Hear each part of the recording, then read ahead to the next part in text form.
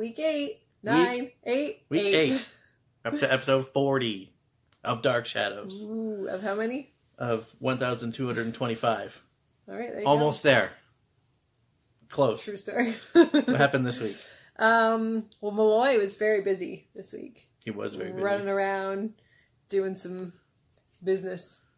Business, not cannery business that he's supposed to be doing. No. Well, he's looking after Elizabeth because he found out that Burke was looking into the business, right?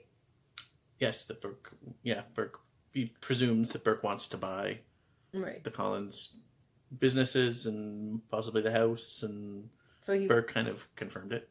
Yeah, so he went and talked to Burke, and then he wants to protect, he said, Elizabeth, David, and Carolyn. Doesn't care about Roger. Doesn't care about Roger. Yeah.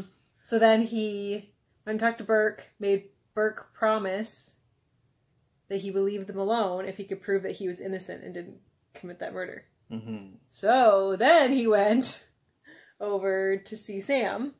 Roger was there. Right. But then he got Roger to skedaddle. Wow. Why was Roger there? Roger was there because he was trying to talk. I was trying to do the other storyline first. Anyway, Roger was there. He's trying to talk Sam. Order, but yeah. He's trying to talk Sam out of doing the painting. Mm-hmm. And then he was of Burke. And then he was spying on them. Yeah, because Burke showed up for his preliminary charcoal sketch, I guess. Right. And which got progressively better.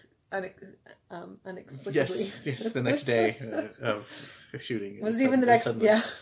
So did Roger's scar. It went from one day it looked like someone drew on with a pencil crayon a little like line with cross hatches, and then the next day it was like 3D molded. Like, they stepped up their scar game. I don't like, well, we have like a prosthetic, but it's not ready yet. So just draw something on it. There we go. Done. That's my guess what happened. Anyway, so Roger hid in the bedroom. He's trying to make sure they're not talking too much. Mm-hmm. And then Burke left because Malloy called from the hotel. Someone called from the hotel, so he left. Right. I forget who it was. Was it Carolyn? No, he called Carolyn later about the ring. So Carolyn met him. This is all out of order, guys. Sorry. Yeah. Carolyn met him at the restaurant and left the ring there because she wanted to go to Bangor with him. It was her birthday gift from Roger. Yes, and Roger was not happy that she gave it to him, but she didn't give it to him. So she thought she was being sneaky and leaving it there. But so that Burke would have to contact her again before he left for Bangor because she wants to follow him to Bangor where he's got a business meeting with Bronson again. And Burke's a little smarter than she is and knew what she was doing. And so he gave the ring to Roger to give back to her and ruined her plans, but she showed up anyway. And he waited because he knew that she would show up anyway and pretend she didn't have it. And then he found it in her purse. And he takes it out and he's like, oh, here it is. Oh. So that was, Then,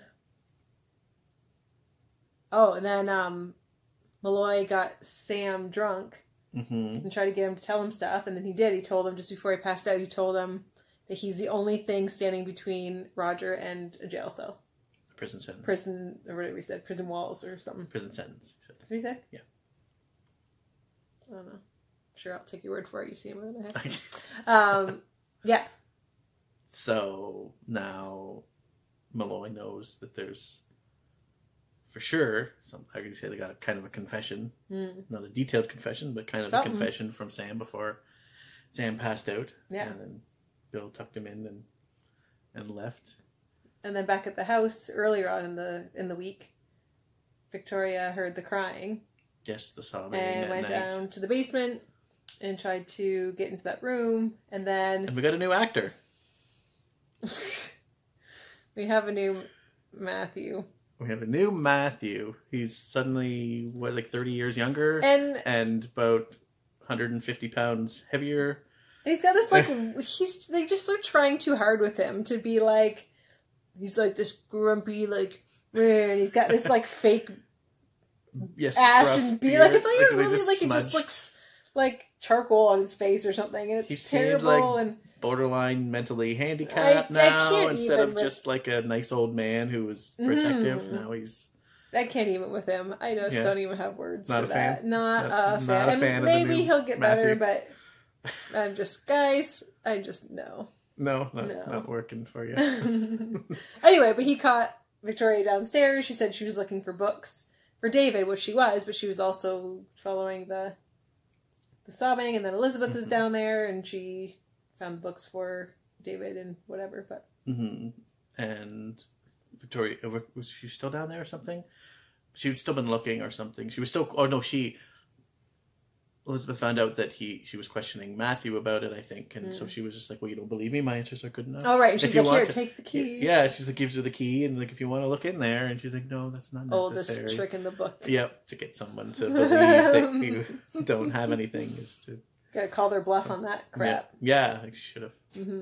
Well, maybe there was nothing. Maybe she would have opened it up, and there's just a tape recorder with sobbing going on. And the way we were sobbing.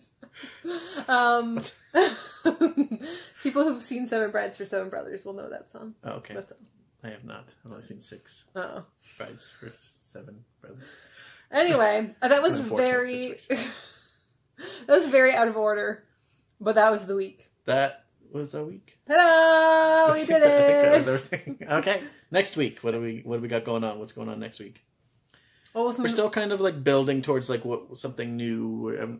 We don't really have like a major thing like with the car accident and the aftermath of the car accident. I think the confession from Sam is pretty huge at this point. Kind of, it seems like where we're going. Yeah, everything else is kind of just building up to nothing or something minor, but that's building up to something quite major if Roger could end up going to jail.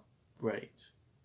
He had to still prove that it was just... I mean, it's his word saying, oh yeah, he was drunk and told me that this is a thing, but at least it'll give him motivation to keep looking into it. Oh, we forgot also, Matthew showed up at the diner when Burke was there and basically threatened him to stay away from the family or he was going to kill him. Didn't he say that? We ran out of space, so we had the video stopped. Sorry. So we're back. But we don't have much more to say. Just... Yeah. He threatened to kill him and... Threatened to kill him. So we're going to have predictions for next week. Anything? Yes. Got anything? Where do you think we're going? I just want to say that everyone's... Carolyn's going to follow Burke to... because she got in her car. Banger. She got in her car. I just want to say that everyone's out to protect Elizabeth and nobody cares about Roger. No. Yeah. Okay. So, predictions... Go I don't know. I mean... Is Bill going to succeed? Did we already talk about predictions? I think we already did. I don't know. Anyway, sorry. Well, what is anything you got? I think. I don't know. I don't think Roger will go to jail. I mean, if he does, it wouldn't be for long. But how could it not be for long? I don't know. Anyway. No, we'll find out. We'll find out. Okay. Bye. Bye.